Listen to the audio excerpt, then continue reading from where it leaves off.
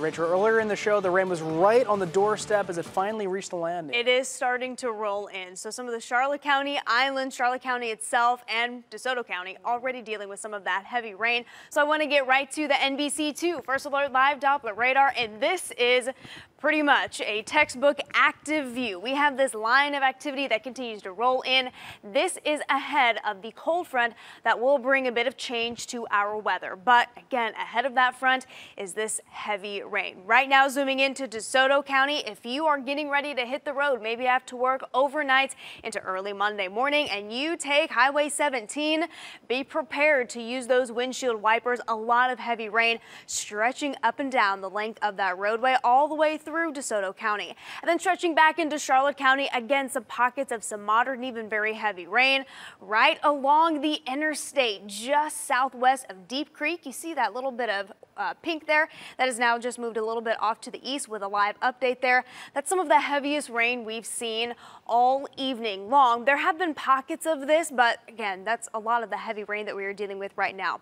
Also, a heavy downpour along 41, Port Charlotte down through Charlotte Harbor, and getting ready to cross over the Peace River. Stretching back toward the Cape Hayes Peninsula, Boca Grande, Rotunda, all dealing with the rain, but now that is moving away from Rotunda at this point in time. Gasparilla Island, again, Boca Grande, all of that continue to push away. And look, there's a little bit more pink starting to show up as well. So just going to show that there's just a lot of heavy rain associated with this little bit of activity before the front. And tracking the activity now that's moving in from the Gulf now toward the Lee County Islands and letting you know when that's eventually going to impact you. So Burnstorm Marina, 11:32. Also 11:32 at the South Seas Island Resort. Cape Coral, as this continues to hold together, just about 14 minutes to midnight, and then eventually continue to filter into parts of Lee County. Now there will be a bit of weakening as this continues to roll a little bit farther off to the south, but it will also begin to almost reorganize as the front continues to get closer to us. So while I don't think Port Charlotte, Arcadia, you are likely not going to have another round of heavy rain at 4 o'clock, it is likely that there will be a little bit of almost back building as this continues to roll our way. But that also means a few of these showers will be with us through the morning hours. So for your early morning commute,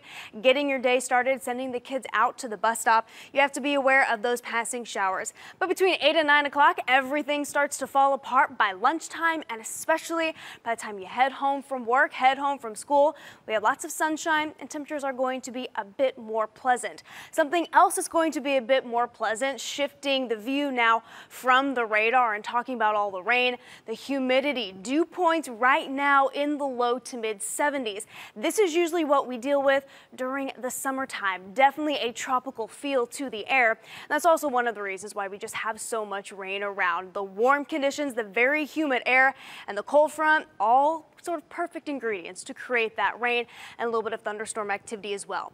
But look what happens when the front rolls through during the overnight hours. It takes away that high humidity, and the higher humidity is expected to stay away from us through the middle portion of the week. But notice it's not far away. It is eventually going to creep back as we start to track yet another cold front that will bring more rain and more storm chances as we approach Easter weekend. But once we get through that little bit of rain tomorrow morning, again, the rest of the day looking very pleasant. 84 degrees for that high temperature with that lower humidity. It will be a touch breezy, so keep that in mind. But overall, feeling a little bit more nice to be outside as soon as the rain clears. 88 by Tuesday afternoon, but Tuesday morning, one of the coolest of the week, starting out at 62 degrees. Near 90 Wednesday and Thursday. There's that next front Friday into Saturday. Easter right now looking cooler than normal, but dry. That's your NBC2 First Alert forecast.